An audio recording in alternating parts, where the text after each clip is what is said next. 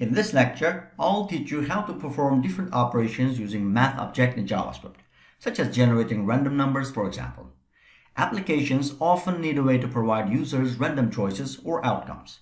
Generating random numbers comes in handy, especially for game applications or anytime we want to make our program less predictable. For example, in a dice or card game, each dice roll or a card shuffle might result in different outcome that's randomly generated. We can generate random numbers in JavaScript using what's called Math Object. Even though we have already worked with objects, we haven't specifically talked about what they are just yet. So let's learn some of the basics of object first, then we'll dive into the Math Object and start generating random numbers. In JavaScript, data types like strings, booleans, and numbers are called primitive data types because they are basic values built into the language. A string or number primitive by itself cannot be altered or manipulated. It turns out that JavaScript automatically adds a special wrapper around the most primitive data types so that we are able to alter them. That wrapper is called an object. And as we learn, JavaScript is made of different types of objects. In the previous lectures, we learned that even though a string is just a series of characters inside quotation marks, the JavaScript engine treats it as an object behind the scenes, which unlocks useful functionality by way of properties and methods. All objects have properties. A property is just like a variable that's associated with or attached to the object. The string object, for example, has a property named length, which holds a numeric value. In fact, we have already used the length property to find the number of characters in a string. Each defined string has its own length property, because different strings can have different number of characters in them. All objects also have actions that they can perform. We call these actions methods. A string, for example, has the toUpperCase method, which we used before to convert a string to all uppercase letters.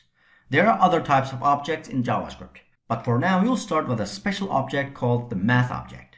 In addition to the arithmetic operators we learned, JavaScript has a built-in math object used to perform complex mathematical operations on numbers.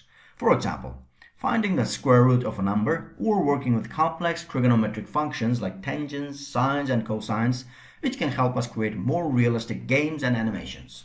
The properties of Math Object are built-in numbers that we can use in certain calculations. For example, pi or math.pi is used to calculate the area of a circle. The methods of Math Object are mathematical functions that are built into JavaScript. For example, the math.round method takes a number like 5.2 and rounds it to the nearest whole number, 5 in this case. I'll use the JavaScript console to demonstrate how the math.round method works. To code along with me, first download the course folder from the link in the description below and open it with your favorite code editor. Here I'm using Visual Studio Code. From the course folder, open the exercise folder called JavaScript Numbers. And then open the index.html file using Google Chrome.